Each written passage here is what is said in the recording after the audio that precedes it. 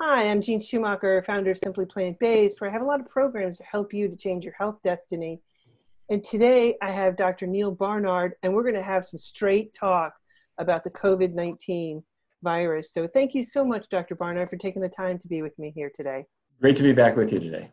Well, I know one thing about the Barnard Medical Center. You guys are starting to do telemedicine. Can you tell me what's going on there?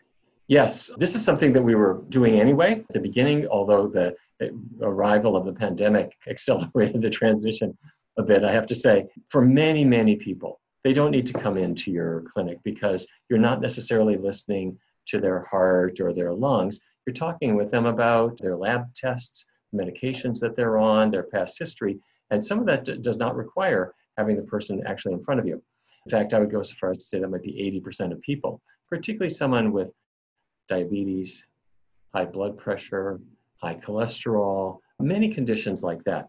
And there are a few conditions where it doesn't work very well, where you actually do have to physically examine the person. But we have 3 physicians and a nurse practitioner and 4 dietitians.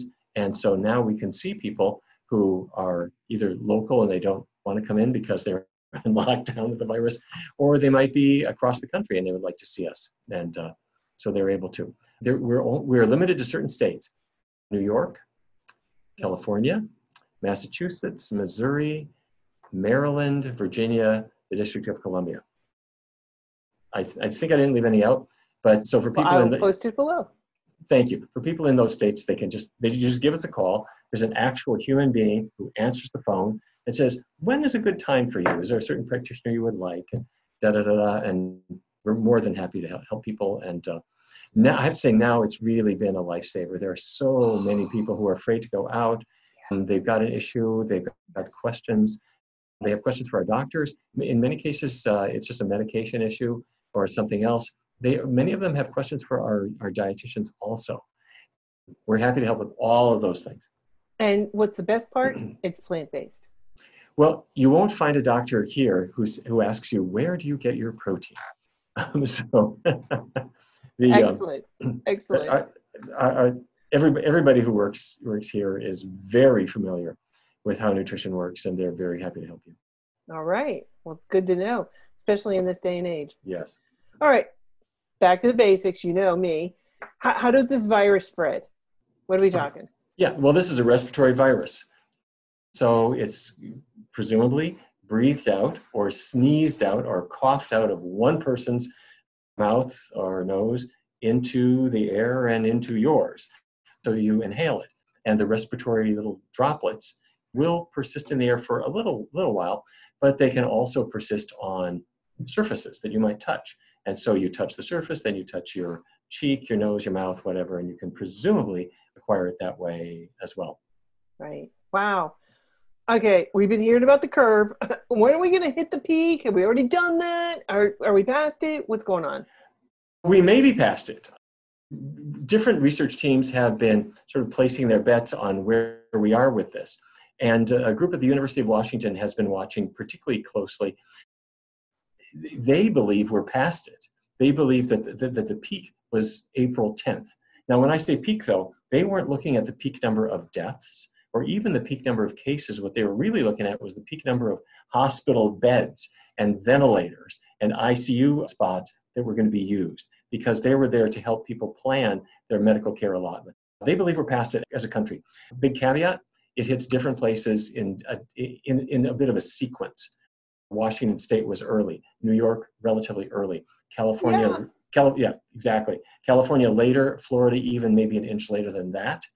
So the country as a whole may have peaked, but if you live in Gainesville, not yet, still coming. And the other caveat that I have is just because you hit a peak does not mean it's over. Right. In fact, there was quite a steep climb to the peak. Right. And only a very gradual decline afterwards, meaning that some people stay sick for a while, but new cases continue to come up and come up and come up and come up. And that's going to happen well into the summer. And are we dealing with different strains at this point? We may be. There's some suspicion that exactly that is happening. And there are 2 things that can happen with any kind of virus. One is the virus will just mutate a little bit. bit by bit. That's what we see with influenza. Right. Every year you got the flu coming around, and it's a little bit different from the last time. And so the vaccine manufacturers try to guess what will this next year's virus look like. They sometimes get it right, they sometimes get it wrong. But those are just routine viral mutations. Coronavirus is doing that. The big and more dangerous thing is called reassortment, where you'll have the existing influenza virus that, to use this word, gets married to another influenza virus that, say, came from a wild duck or whatever. Their genes get together, and you get maybe 5 of the genes from this one and 3 from this one, whatever. The genes reassort, and you've got a whole new virus to which you have no immunity. And that genetic change is much more dramatic than the year-by-year mutations. My concern is this. In the same way as in 1918, the influenza H1N1 made its appearance with the so-called Spanish flu. And now every year we effectively have new variants of that all the time. But in 1918, we had no immunity to it. It killed millions. In 2020, a coronavirus that was novel entered the human population for the first time. It's not going away. We will see it. We will see mutations of it from year to year. And if we see reassortments, hopefully we will not. If we do, they could be deadly. So, no, we are not done with this. We will not be done. Are we going to see waves of this coming? Yeah, I fear. Well, first of all, yes, we are very likely to see waves of the one we have now, COVID-19. The wave, what we are expecting is that people will go back to work. Right. When they go back to work, there are going to be some more minor aftershocks, so to speak, of people who get infected. And in the fall, there may be a whole new wave coming through. That's just sort of a political decision, an economic decision that people are making. What is much worse is the new waves that could come from mutations, where the virus is actually physically changing, or even worse, a reassortment, where you have a virus that is just a whole new animal and is not like the one that we are dealing with now. It could be milder, it could be more deadly. Not to extend this too far, but it should be said that the 1918 virus came in, and every year, and it killed millions. We acquired a certain amount of immunity to it. But in 1957, a major reassortment of this virus occurred, and it killed many more. And then 11 years after that, another big reassortment, and it killed many, many more. And so that's just what we're fearing. We will now have not just with influenza A, we've got to live with that, but now coronavirus as well. Wow. Wow. Well, don't all infections, viral pandemics, don't they come from animals being crammed into each other, next to each other? The influenza A virus, which all of them appear to be avian viruses, meaning they come from birds. And they can start in a wild bird. A mallard duck flies over and might be carrying that virus perfectly happily with no real symptoms. But the duck settles down in a field or poops into the field where your flock of chickens are grazing. And then the chickens are around your other flocks of chickens. So the accumulating birds will then become a cesspool of the viruses that started in a wild bird. Coronavirus, it appears to be, well, there are many coronaviruses, and they appear to be endemic to bats, perhaps not causing symptoms in the bats. But all you need to do is, instead of leaving the bats alone, just bring them into your live animal market and put them in a cage and have them at proximity to ducks and anteaters and deer and all other animals. And you're just inviting a biological leap from the bat to another animal. And two things can happen when a virus goes from one animal to another. One is that the transmissibility of it can change, meaning that the one in the bat may not have infected a human being, but as it continues to pass through other species, it may, in theory, become more infectious to humans. The other thing that can happen is the dangerousness of the virus can change. It might have been fairly innocuous at first, but it can become more and more dangerous as time goes on.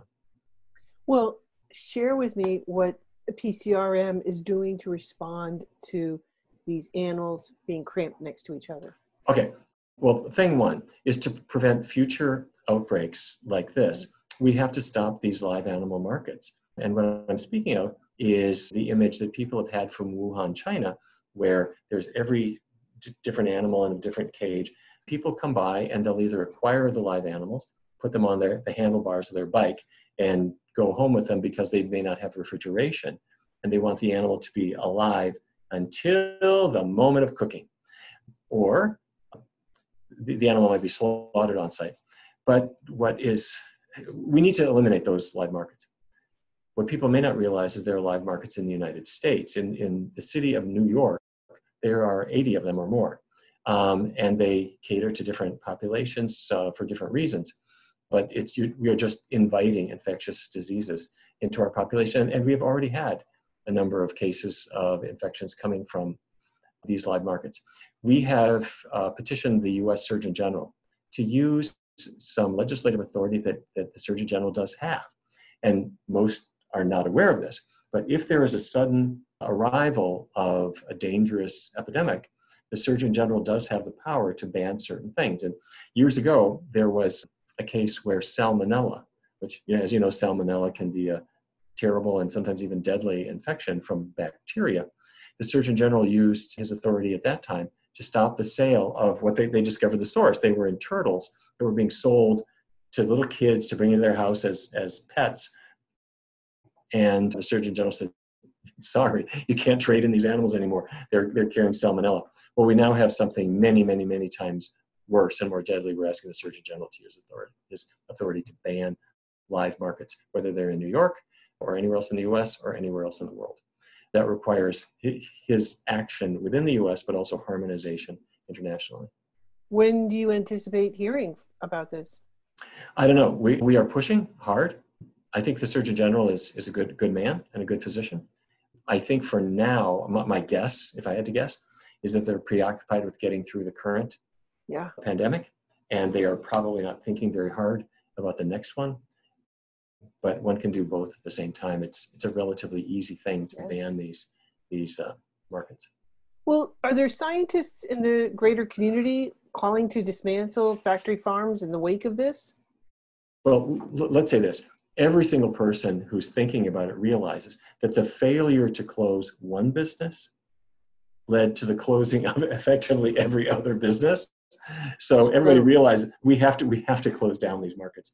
But then it raises the question, well, going beyond the live markets where the live animals are the object of sale, what about these enormous factory farms where cows or pigs or chickens or other animals are crammed together? And yes, they spread infections one to the other and then to the farm hands and to their community.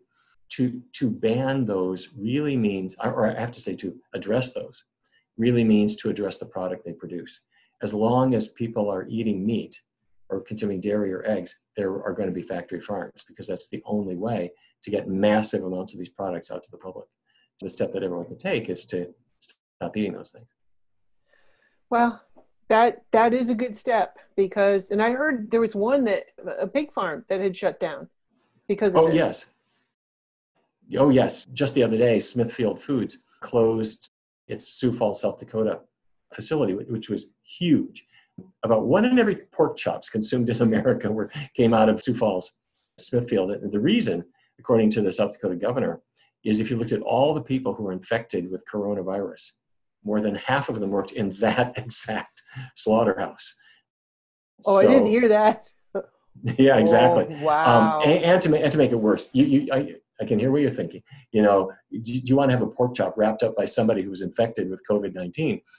To make it worse, they closed it down, but then they said, well, actually, we're going to reopen just long enough so that our staff could come in and process the product that they have there on site. Not a good time to buy pork. Glad I'm plant-based. That's all I can say. Wow. Yeah, really. Okay, didn't know about that piece. Well, why has the media, health professionals, not highlighted the importance of a good diet and exercise as a way to reduce, the severity of these symptoms? I think it's an urgent thing. Everybody is aware that underlying health conditions make the virus much more severe. I'm talking about people with hypertension. And this has been known ever since the Chinese outbreak began. 40% of the people in China who had very serious courses of COVID-19 happened to have hypertension, diabetes, obesity, and lung diseases, including asthma, including smoking even. All of these things, they don't make it more likely that you'll get the virus, I don't think. What they make it more likely is that you will end up in the ICU or die of it. And the studies have shown that repeatedly. So the question is, well, why are people not paying attention? They're paying attention to one piece of it. Researchers have wondered, why is it that African Americans have more course of COVID-19 if they're infected? And why are mortality figures among African Americans really much worse than among other groups? And I have to say, I believe that one of the major reasons for that is going to be the fact that hypertension is much more common and diabetes is much more common, and so is obesity among African Americans compared with other groups. There could be other reasons too. It could be that urban areas are hit harder than rural areas. It could be that the types of jobs that people are in could be the issue. If you're a cashier or something, it may be different than if you're not interacting with people so much. But the underlying conditions are important. But you asked the $64,000 question, why are health professionals not really talking about that very much? And I believe that the reason is they don't feel there's anything they can do about them. That they feel like you got hypertension now, really? So I think their attitude is, you got the virus, you're going to be over it in 3-4 weeks, maybe sooner than that. So If you live. So your hypertension isn't anything you can deal with. But here's my reply to that. The vast majority of people who are going to get this don't have it yet, and the virus is coming to them. And so let's say I have hypertension. If I change my diet and lifestyle, your blood pressure can come down very rapidly. Like less than 10 days. An interesting statistic came from the DASH study. This study was done more than 20 years ago, 1997. And it was an 8-week trial. And it was so instructive. The whole idea was, can you bring your blood pressure down if you got high blood pressure? And they happened to observe that people who followed vegetarian diets back in the 90s happened to have fairly low blood pressure. But they also figured that nobody would follow a diet like that. So they said, well, we'll just cut down on meat and we'll greatly increase vegetables and fruits, and we'll call it the DASH diet. And they did. And it was going to be an 8-week trial. But within 2 weeks, blood pressure fell substantially. And it just stayed low, at week 4, week 6, week 8. So my point is this: if there's a virus out there that you are going to catch in 2 weeks or 3 weeks or 4 weeks, but you had the foresight to change your diet and lifestyle now, and you don't have to just cut down on meat, you can throw it out. You can get rid of animal products altogether. You can greatly increase vegetables and fruits. This will also help you lose weight, which all of these things help your blood pressure to come down. The virus comes, you still may get infected. I mean, that's what hand washing is for. The eating vegetables and fruits is not going to stop the virus, I don't think. But your blood pressure is now under control. You may not be hypertensive at all. You've removed one of those vulnerabilities. Now, our research team has not only studied hypertension, but diabetes, obesity, and we found that people can improve. Now, for some people, it takes longer. For others, it's shorter. But this nihilistic notion that, well, you're just going to have diabetes and nothing you can do about it. Just, you're on the railroad tracks. The train is coming. Just good luck to you. I think that's irresponsible. I think we really need to say, let's change. And there's some things that are just not rocket science at all. It's a respiratory illness. 1 in 7 American adults smokes. 1 in 7 adolescents is vaping. Is it a good idea to maybe not smoke now? Yes. Lung cancer is a long-term risk, but COVID is a short-term risk. But if you quit smoking now, within about 6 weeks, your lungs are dramatically healthier. Vaping is anybody's guess. We really don't know the damage that it's doing to the lungs. But for my money, I would say, don't be inhaling things.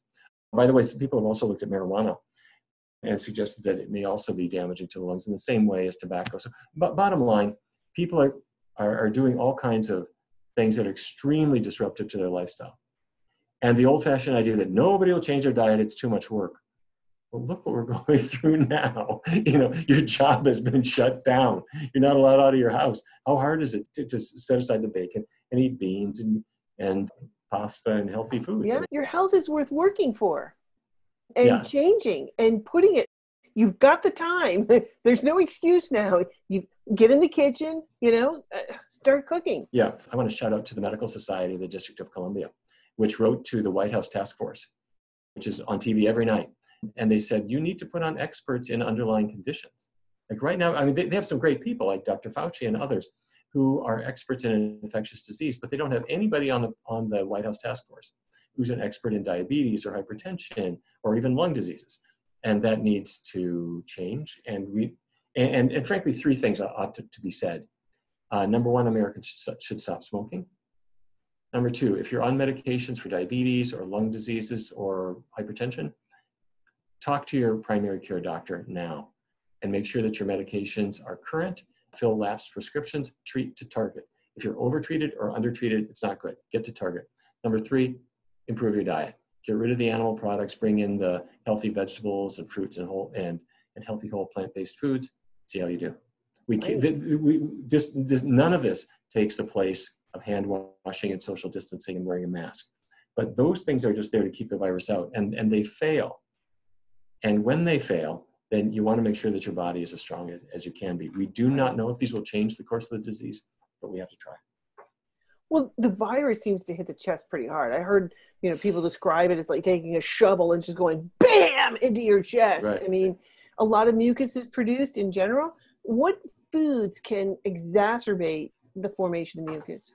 Well, the one that people have talked about for a very long time, since long before COVID-19, is dairy.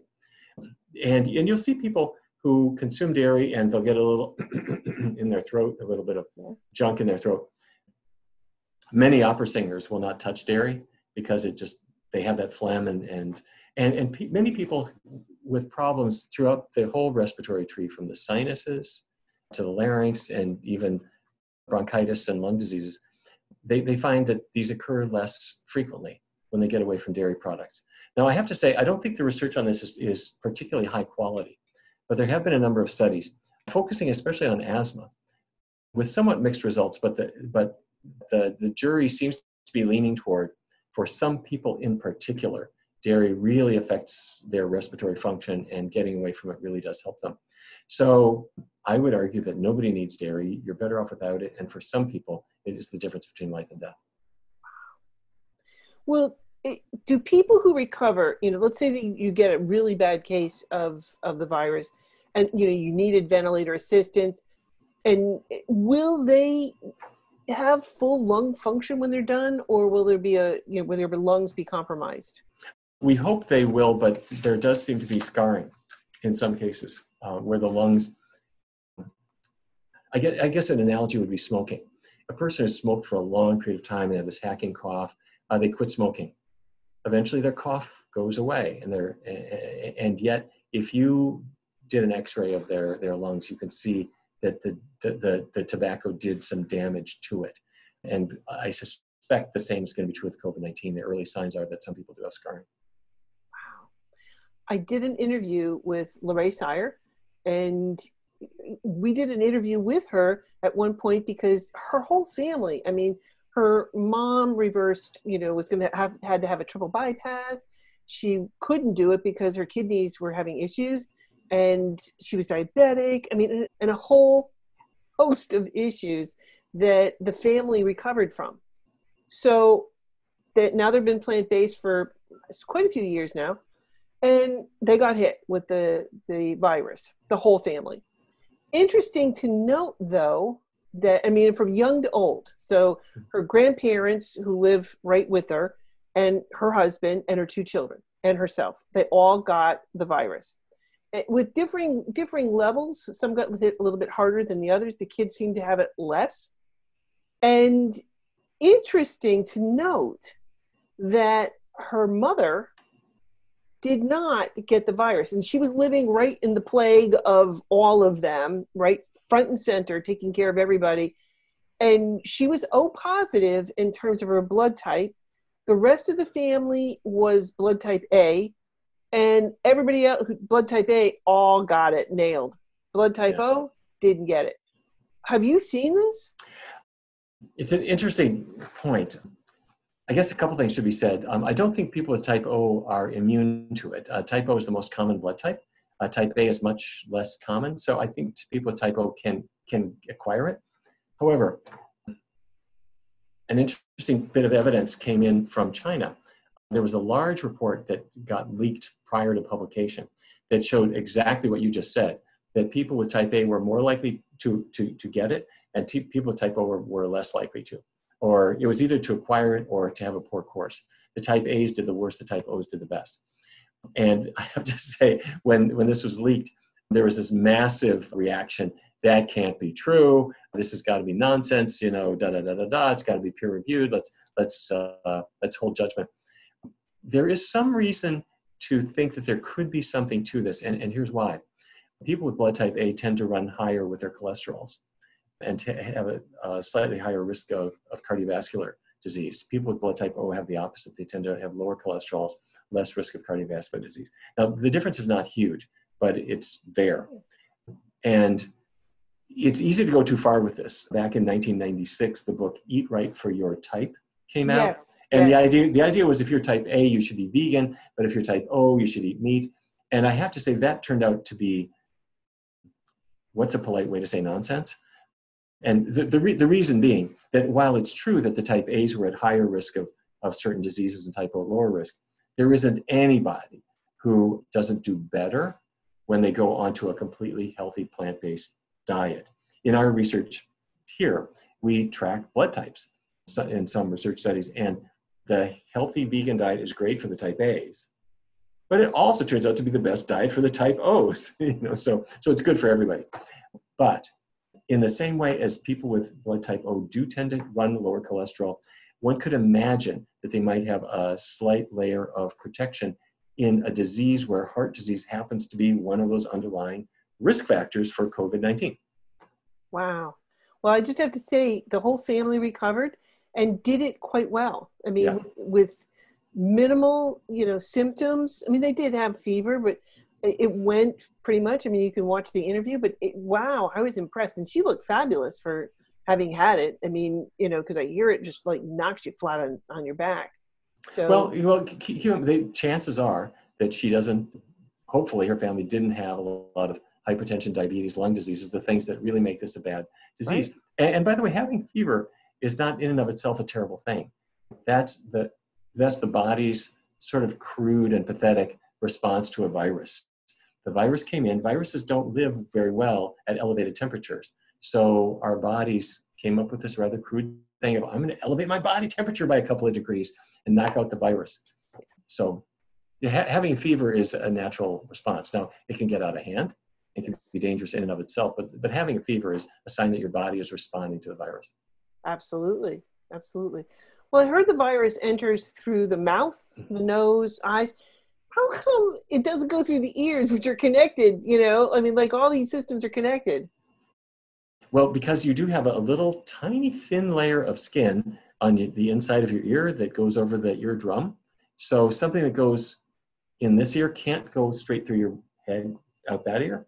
There is a little thin layer over your eardrum. Okay. But now when people talk about the ears being connected with the sinuses, they're talking about the inner ear and the middle ear. That's from the inside of your mouth, you can reach the ear, and from out here, you can reach the outer part of the ear, but no, it doesn't go straight through. Doesn't go straight through. No. Good to know. All right. Well, once a person has the COVID-19, can they get it again? I mean, there seems to be massive confusion on this. Well, that's simply because we don't have enough evidence to know. We're hoping not. There clearly is a layer of immunity that does occur, but the question is how long does it last? And even if it does last, will it confer any immunity over variants that arise? Well, we'll have to stay tuned. All right. Well, people who eat the SAD diet, the standard American diet, SAD for short, versus plant-based, do you think someone who's plant-based will have a better chance? I mean, does this diet make a difference in recovery time, inflammation? What are we talking? The diet clearly affects the underlying risk factors. It will affect your blood pressure, it will affect your diabetes, it will affect your waistline. Those things all relate. For a person with asthma who goes plant-based, chances are their asthma is likely to improve. Maybe not for everybody, but for a lot of people. So a plant-based diet takes away the things that make us especially vulnerable to a disaster with COVID-19. So in that sense, yes. What we don't know yet is, does a healthy plant-based diet really ramp up your white blood cells to seek out and destroy that virus before it gets you? There are a lot of theoretical reasons to believe that nutrition is important in immunity, but that whole body of research is still sort of in its infancy and is not as robust as it needs to be. There's a lot we do know already, but we need to know more. And maybe just to make a couple of quick points, it does look like people who are thinner do have better immune strength than people who are quite overweight, and so a plant-based diet helps there. There's some evidence that reducing dietary fat helps. Your white blood cells are soldiers. They can't work in an oil slick. So getting the oil out of your diet does seem to be helpful. And I would add animal fat to that as well. You mean my extra virgin olive oil? Yeah, I mean, pork fat, chicken fat, fish oil, and yes, extra virgin olive oil. Even if it was pressed by virgins on the seventh solstice of the 7th month? Even then, and I have to say, you'd be amazed at some of the research studies that people have done. They have taken white blood cells in the test tube and looked at how they behave when you add fat. They have fed fatty diets to people and looked at their white blood cells action. They have dripped fat into their veins. And all of these things seem to make white blood cells not work as well. Well, do the high inflammation markers correlate to the cytokine storms and or death with COVID-19? Well, yes. And so people know what we're talking about. The virus comes in your body and it's attacking you. And then in response, your body develops an inflammatory response, which is your body's way of saying, there's an invader here. My white blood cells are going to find him, attack him, engulf him, get rid of him. Unfortunately, in many cases, our body's reaction is worse than just the entrance of the virus to it. Your white blood cells produce what are called cytokines. These are inflammatory intermediaries that can create havoc in your body. And so your lungs are weeping out fluid, trying to flush away this virus and effectively drowning you. I mean, there's a lot that can happen as a result of the body's overwhelming response. Well, who are going to be some people who are going to naturally just have these high inflammation markers? Oh, okay. Well, if you do a randomized clinical trial, and frankly, your average American, it often has high inflammatory markers, just things like C-reactive protein and other indicators of excessive chronic inflammation. Right. When you take away from a person's diet dairy products and eggs and meat, you're taking away the mammalian proteins and the avian proteins and so forth. And the body has less to respond to. For whatever reason, when people begin a completely plant-based diet, these markers improve, and they improve quite a lot.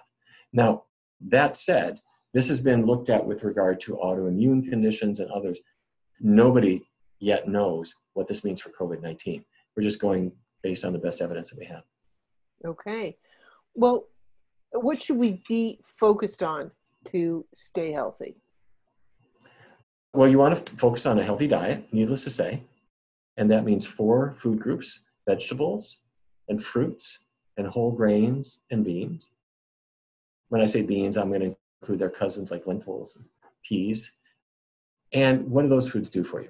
First of all, they don't have very much fat in them. They have just the trace that you need. So that's good. They don't have any cholesterol, so your heart is happy. But they are also rich in antioxidants and rich in vitamins, some of which appear to be helpful. Obviously, as we've discussed before, you do need to take vitamin B12 for healthy nerves and healthy blood. So that basically is a healthy diet. I do a few other things. I do think it's good to rest. I know this sounds sort of like grandpa's advice, go lie down, go rest. But I think it's really true. When your body is fighting anything, when it's trying to heal, you really need to give it, to take away the competing tasks that it has to do. So, and this, frankly, I can't prove this. My suspicion is even if a person is just staying awake studying for school till 1:30 at night, and they're not really physically active. But if they're missing sleep, my guess is that their recovery is not going to be as good as a person who just lies down and goes to sleep at 9:30 and sleeps through the night, or frankly, sleep as much as you want when you're dealing with an illness like this. I think your recovery is going to be better. Now, having said that, despite the fact that in many communities we're on lockdown, you're not supposed to go out except for essential reasons, I have to say, if there is a way for you to go into a park or into the woods and go for a nice, good walk, assuming that you're up for it. Yes, 6 feet apart and all that kind of stuff, but there's something to be said for getting out in the fresh air and letting your lungs expand and breathe. Right. And I think when people just sit home and they're enclosed in their little box, that's not as good. Right. Well, what about like caffeine, alcohol, things like that? Yeah, frankly, I think we're better off avoiding those things. Those things can affect our immunity and so forth. And we said at the beginning, and Jean, I know none of your viewers smoke, but if they have a loved one who does, this is the perfect time to quit. Yeah, absolutely. Well, do we have to worry about our fruits and vegetables being contaminated and over the next few months? Yes, I think so. But worried or attentive doesn't mean panicking. Fruits and vegetables are healthy. They're the healthiest things in the store. But I have to say, you do kind of wish that people wouldn't pick up this apple, set it down, pick up this apple, like 23 apples later. We've all been there. We've all been there. But I think now is the time to sort of minimize our touch. And then when we get home, you do have to wash them. You don't have to go crazy with it. The mechanical force of the water alone will dislodge stuff that's on there. But with a little mild soap is not a bad idea. Refrigerating does not kill viruses. I'm sorry to tell you. Viruses can live very happily in the fridge. But clean them, clean your apples and so forth, and leave it at that. I wouldn't worry too much beyond that. If you're concerned about the availability of these things, sure. To the extent that farm workers are being attacked by it, we may run out of things. I hope we don't. Are there any specific foods, supplements, behaviors that we should be doing besides, okay, we get it, sleep, exercise, eating plant-based? What else? Everything's under research, but a few things are sort of rising to the top. The first thing is, it's been in folklore for a long time, and that's garlic. And I have to say, I've been a huge garlic skeptic. I thought the only reason you're pushing garlic is because you like garlic. And there's let's face it, I mean, it goes pretty well on garlic bread and on pasta and all kinds of things. Yeah. But I have to say, and I guess the other reason for being skeptical is some of the studies that you'll read are funded by some source that's got an economic investment in it. But with those caveats aside, there was quite a good study that looked at a large group of adults right in the middle of cold season. And they were looking at the cold virus, not COVID virus, but it's a virus. And what they showed was, or what they did in this study was they took capsules, identical capsules. Some were just dummy pills, placebos. Others had what's called allicin, ALLICIN. That's the active ingredient in garlic. And so you got one or the other. The people who got the garlic pills had a dramatic reduction in their likelihood of developing colds. And when you looked at just the number of sick days, it was cut by maybe 2/3. So I thought, okay, garlic bread tonight.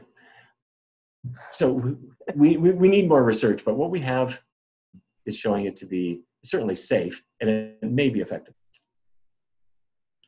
Vitamin C became famous because of the work of Linus Pauling, who won not one, but 2 Nobel Prizes.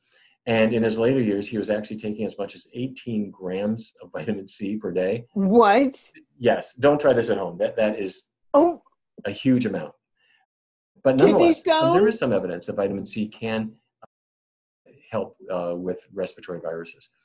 I think the research, in my view, is far from perfect, but I do think there are some glimmers of value coming through.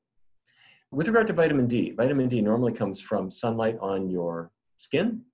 And if you're in a place where you're not getting regular sunlight, then taking a supplement can be helpful. But there is evidence that vitamin D also can be helpful with regard to respiratory illnesses. With regard to zinc was popularized by a company that makes a product called Colvise. And you'll see it in every drugstore in the cold remedy aisle. And what they will say is you can get a cold, it won't stop that, but it will shorten the duration. And that seems to be true. So why would that be? Well, it probably is doing something to boost your immune defenses. So you can still get the cold virus, but you can repel it sooner. So those are a few things that I think are worth knowing about. Okay. Well, is it better to get it from supplements or from what you're eating? Okay. With regard to vitamin C, in either way, it's going to work. Vitamin C's most natural source, of course, is not just the citrus fruits, but also vegetables like broccoli. It's got vitamin C in it. However, the amounts that Linus Pauling was promoting, to get to 1,000 or 2,000 or 3,000 milligrams a day, it's got to be a supplement probably. Vitamin D, natural source is the sun. So you should all win the lottery and go live in a lovely equatorial spot. Failing that, if you're either in a place that does not get much sun or you're using sunscreen all the time, then a supplement will work for you. 2,000 international units a day is the normal dose that people recommend. Okay. Well, a listener, because I threw out all these questions, a lot of these are coming from listeners. And so one of them asked, will coconut water work since it's antiviral? I have to say, I don't know, but I'm very skeptical about it, only because I have to say the economic promotion of coconut products has been embarrassing. People are pushing it. You know, one day coconut is going to do your taxes for you. It does every wonderful thing. And the coconut oil will raise your cholesterol just as we feared it would. Yeah. And so coconut products, in my view, it's very hard to separate the science from the promotion. And in this case, I would not count on it having any immune effect. So masks, I got to change topics. So I started, I didn't have any, and you can't find them like any place for love nor money. So I made two, and actually made a video on how to make them without sewing, like the easy way, like, taking paper towels. I did it with that, and I did it with my husband's handkerchiefs. And I'm just going to share a story with you. I'm out in the garage, and I have my hot tub out in the garage. So it's a portable one. So I'm sitting in my hot tub, and I'm sitting there looking up, and it's a multi-purpose room, my garage. It's got the refrigerator, it's got the pegboard, the workbench, and I'm sitting there in my hot tub, and I'm looking up, and I just happened to catch my eye. And sitting on the shelf on my pegboard is, guess what? Masks from when we did when we refurbished the house, and they are N95s. So maybe I shouldn't say that too loud. Put those in the safe. I know. I gave one to my husband. I said, make sure you don't put that leave it on the seat. Right. Because somebody will break in to get that. They will. Yeah. But if you can't get any now, how good is a handkerchief, paper towels? I mean. Yes, well, hopefully we won't need these much longer. The best explanation that I've heard for this is trying to make the point that the point of a mask is to protect people from you, not so much to protect you from other people. In other words, if let's say you're coughing, sneezing, or even talking, that's a little bit like a fire hose coming out of your mouth. If you have a mask in front of it, then that's going to stop some of those respiratory droplets that could otherwise convey the virus. On the other hand, if let's say you're in a crowded an elevator and there are all kinds of people breathing and sneezing and coughing, that mask is going to probably not be dramatically effective at stopping you from picking up a potential virus. It's still advisable to wear, but I guess the point that I'm trying to make is that the purpose of a mask is more to protect people from you than to protect you from other people. Okay. Well, what about anti-inflammatory medications causing complications for those who get the virus? What are your thoughts on that? Stay tuned. We have to learn more about them. But where this really comes in is a person's got a fever and they're achy. And so they'll take 200 milligrams of ibuprofen or 400 or 600 or you name it, and they will feel better and their fever will come down. But you then have the concern that didn't I just disable my body's natural response to the virus, which is the fever? And wouldn't it be better to just leave the fever alone, let it go, as long as it doesn't get too high?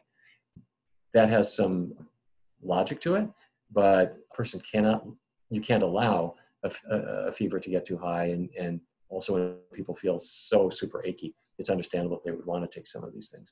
But anyway, that's the tug of war that we're dealing with.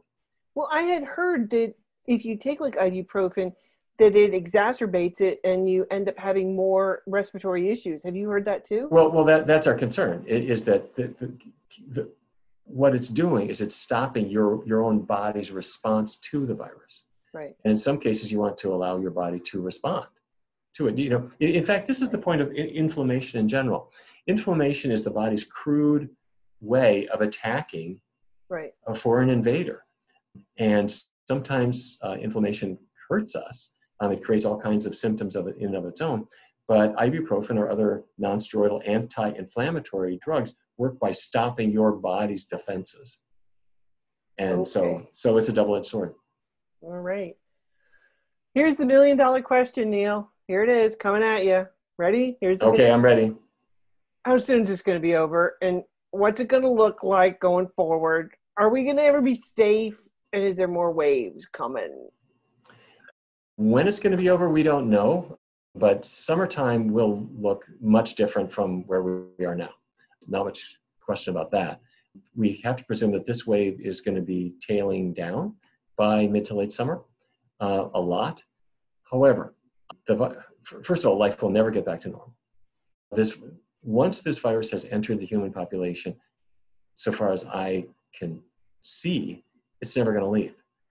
So the concern that we have, and I hope I'm wrong with this, but the concern I have is that it will become like influenza, which once it entered the human population, we have just lived with it for the past century, and it picks off people every single year, and COVID-19 and its progeny will probably be the same. What we can hope for, though, is number one, we will acquire some herd immunity where we are stronger because we've encountered this virus. And hopefully enough of us will acquire that immunity that they will protect the others.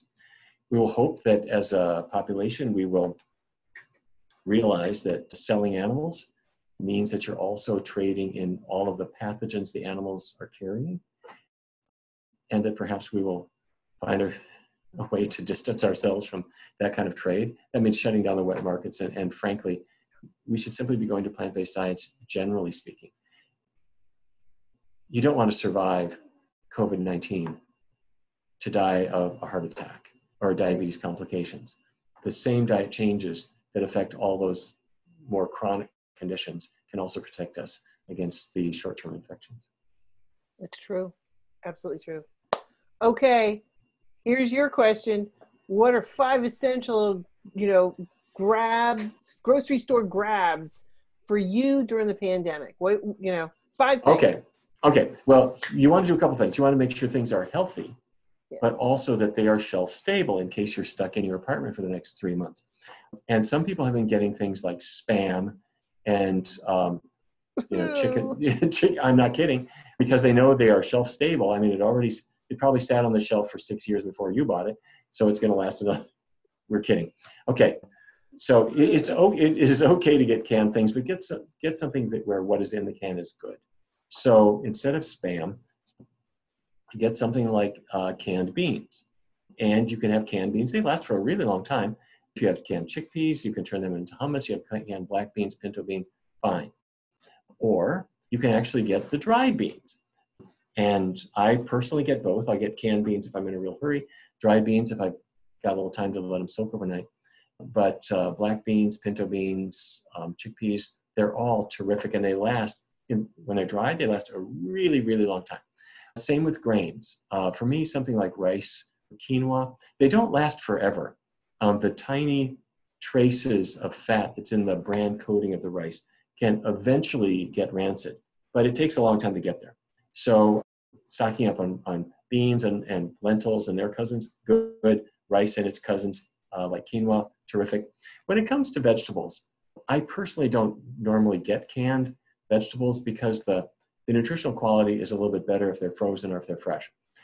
Fresh doesn't have a super long shelf life, but that's why people aren't buying them now. If you go into the grocery store, people are stocking up on the shelf stable things. They're avoiding the broccoli and Swiss chard and kale and so forth. I know, I'm fully stocked around here. I'm stocking up on all of those. So you can eat those from day to day on your weekly trip to the grocery store. But if you want to stock up on canned vegetables and canned fruits and so forth, you can. They're okay.